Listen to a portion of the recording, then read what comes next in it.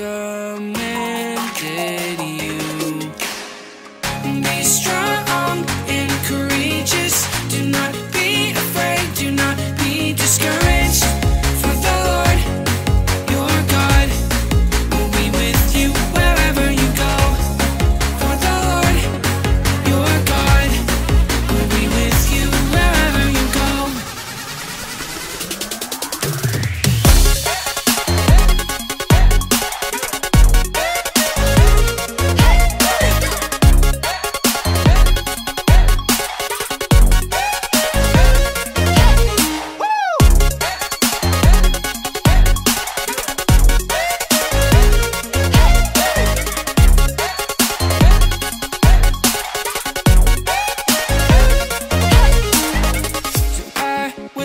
Follow him where he's leading me. Where he goes, I'll go. I will walk by faith. He will be my guide, like the brightest star. He's the shining light. When he calls my name, I will hear him say, have I not commanded you? Be strong and courageous. Do not be afraid. Do not be discouraged. For the Lord, your God, will be with you wherever you go. For the Lord, your God, will be with you wherever you go.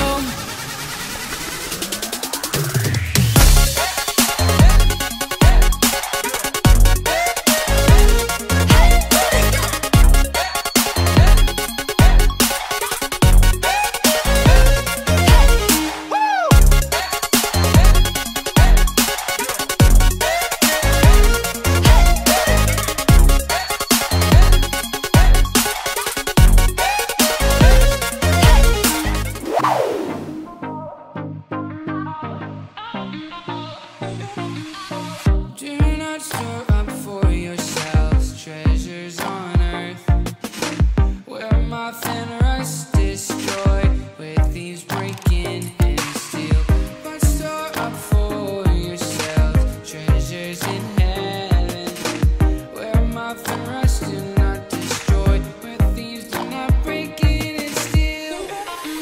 Where your treasure is, there your heart will be also. Treasure is, then your heart will be also. Where your treasure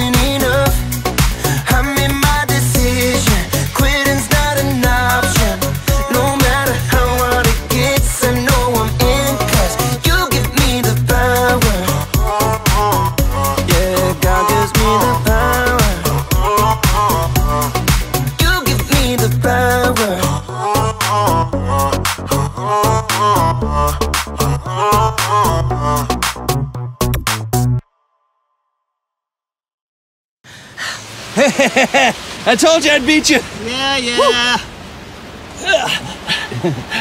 Not bad for a beginner, though, huh? My safety harness. Ah!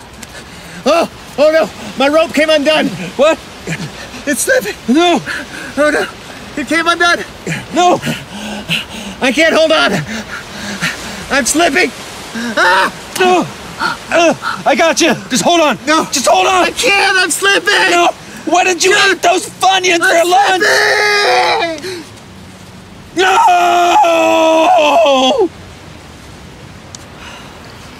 No.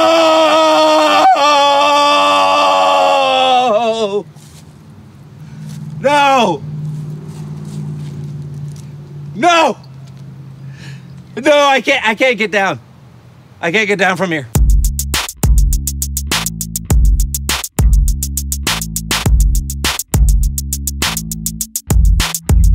Hey, well, hello, all you guys and gals. You hep cats.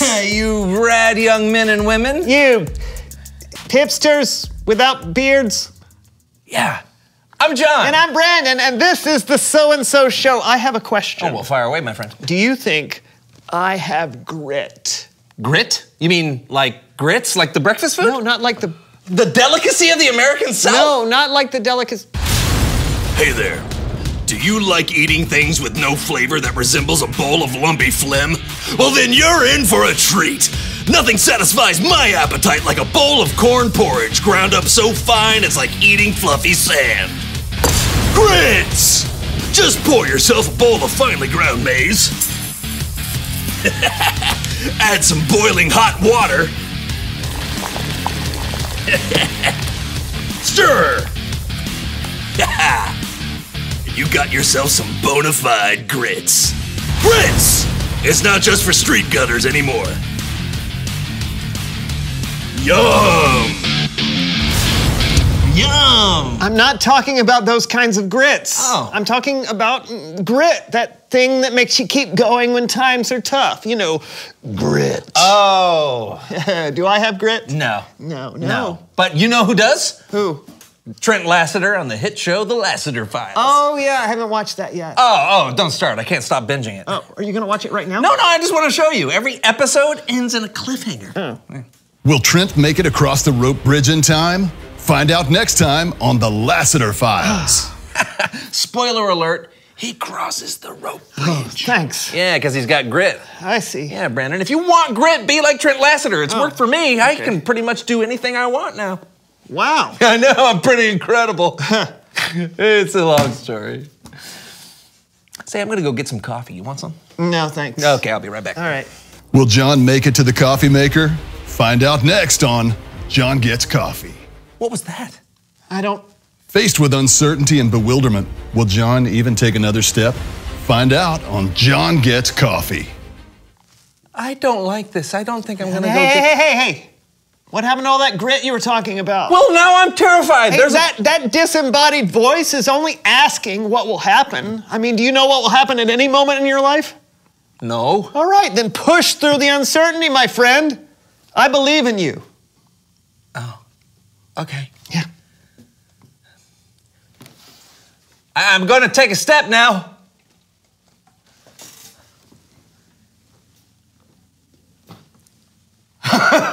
I did it. Will John make it to the coffee maker or face certain doom? Find out on John Gets Coffee. You can do it.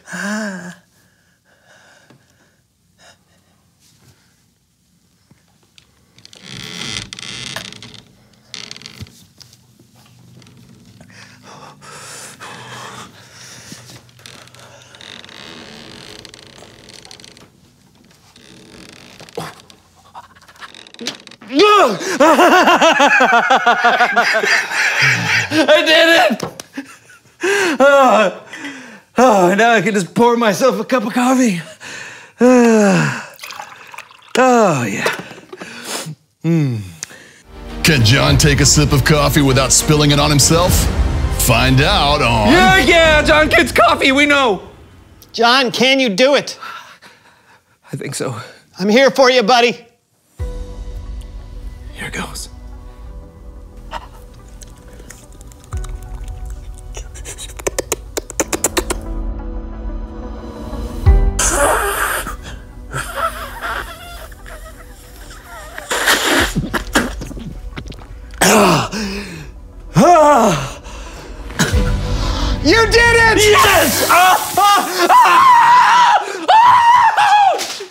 Will John be back in time for this week's Bible story? Find out on John Gets Coffee. It's Bible story time with Kellen. Ouch! Ouch!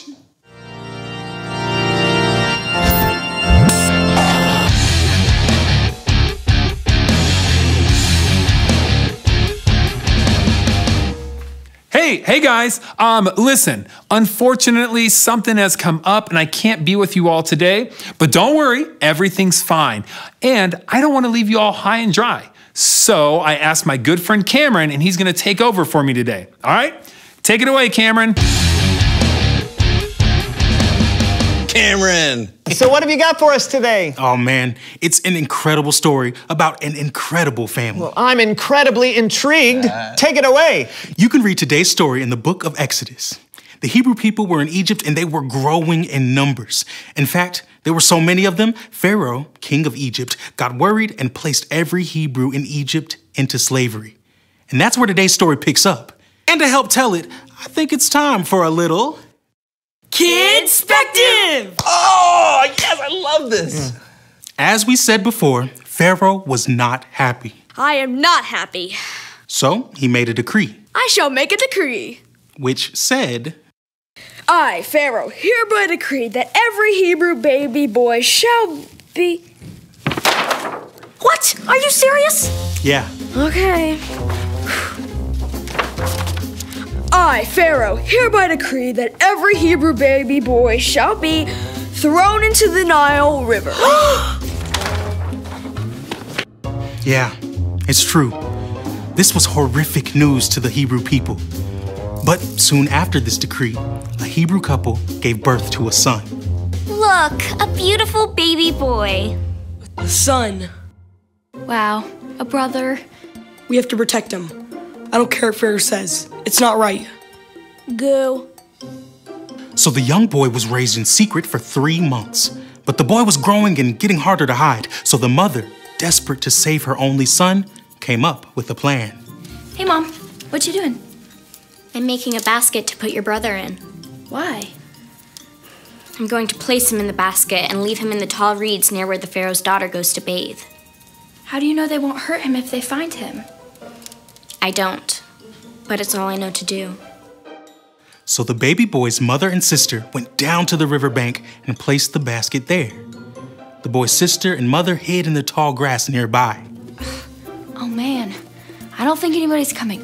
Mom, I think we should think of something else. Ugh, the Pharaoh's daughter makes me do every little thing just because I'm her servant. Attendant, go check what that thing is in the tall grass over there. I mean, I have allergies, lady.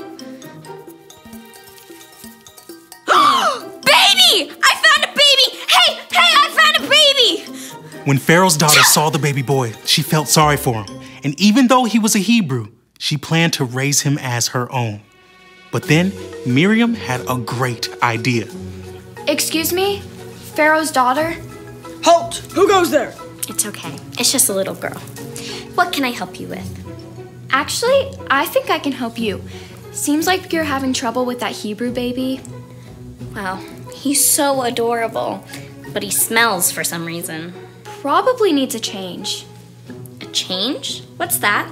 Say, why don't I go find you a Hebrew woman to take care of the baby until he's a little bit older? Yes, that's an excellent idea. Go, find a suitable Hebrew woman to help raise this child. You're so cute, but so smelly. And guess what happened? Miriam went and got the baby's own mother to help raise him, which is amazing.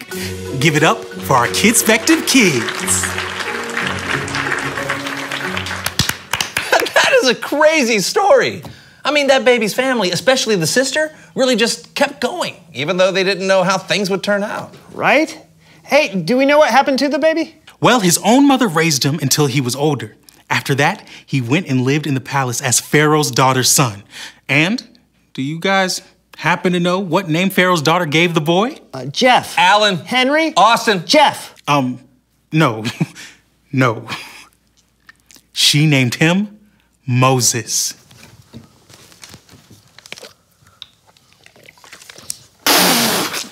What? Right. The Moses who would go and lead the Hebrews out of Egypt and slavery. Isn't that cool? Man, I bet Moses' parents had no idea who their son would become. You're probably right. But it just goes to show being unsure about how something will turn out doesn't mean you shouldn't keep trying to find a way to do what you know is right. Plus, we have a Savior in Jesus who knows how everything will turn out. If there's anyone we can follow when times are difficult or unsure, it's him. Great story, Cameron. Bye, man. You bet, fellas. Wow. So I think we've learned a very valuable lesson today. Oh yeah, what's that? Well, Will John be able to say what he's learned, or will he freeze under the pressure? Find out on John Gets Coffee.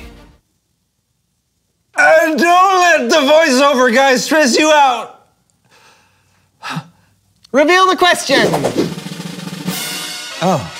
When have you helped solve a problem? That is a good question. Yeah. Maybe you've helped a friend figure out how to solve a literal math problem. Yeah, or maybe you've worked with others to point out what maybe needs to be done in your neighborhood or community. Yeah, whatever problem has come your way, you probably need a lot of grit to get through it. Yeah, so talk about it together. When have you helped solve a problem? That's all the time we have, so we'll see you next week. I'm John. I'm Brandon. And that was the So-and-So Show. Or was it?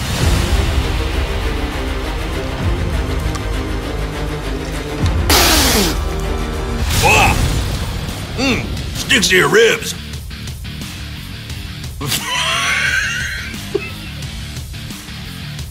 Can John take a sip of coffee without spilling it on himself?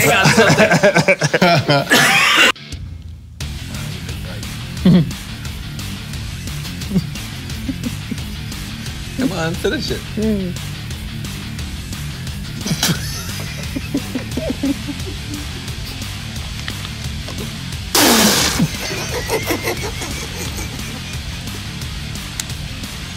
No! Ow!